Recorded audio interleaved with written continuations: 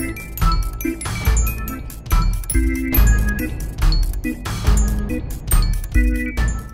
Tinkers, my name is Natalia and today I'm going to show you this Dracula card with a candy bar right in the middle. It's a great card for invitations or maybe apologies, and it's very easy to create. You decide what I should create next week by voting in the card above, and let's begin. Here's what you need to create this card.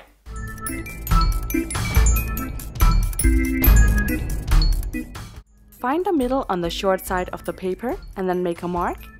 Then place the marking at 1.5 centimeters on the ruler and make markings at 0 and 3 centimeters. And repeat this on the opposite side. And make lines between the markings you just made. Divide this rectangle into head, body and legs by making markings at 3 and 13 centimeters. Repeat this on the opposite side as well and then make lines across. We need to find the middle of the body here, which measures 10 centimeters. So make markings at 5 centimeters on each side of the body. Place the marking at 0.5 centimeters on your ruler and then make a line that's 1 centimeter in total. And do this on the opposite side as well. And use your box cutter to cut them open. And this is of course for the ribbon we are going to use for this card. If you want, you can actually give your figure longer legs. You just make a marking at 9 centimeters instead of 13. When you've cut and measured everything for the card, it's time to create the figure.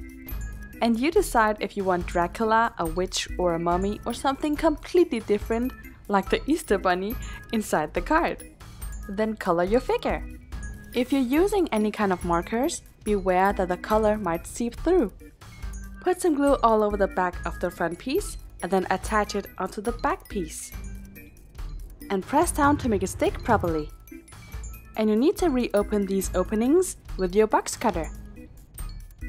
Then cut off any excess pieces of the card that isn't really needed.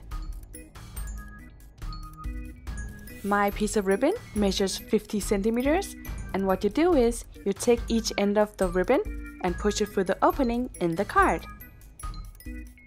Pull on each end of the ribbon until they're equal in length on each side.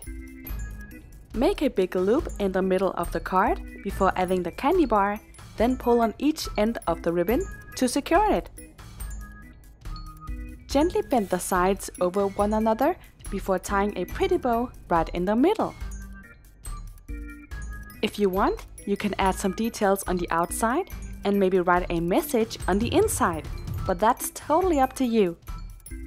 There are so many ways of creating this, so just let your imagination loose and get creative. I hope you enjoy watching. Leave a like and subscribe if you haven't already, and don't forget to hit the bell button below so don't miss out of any future videos. And if you're looking for more Halloween inspired ideas, check out these videos here, and I'll see you soon with more ideas. Bye!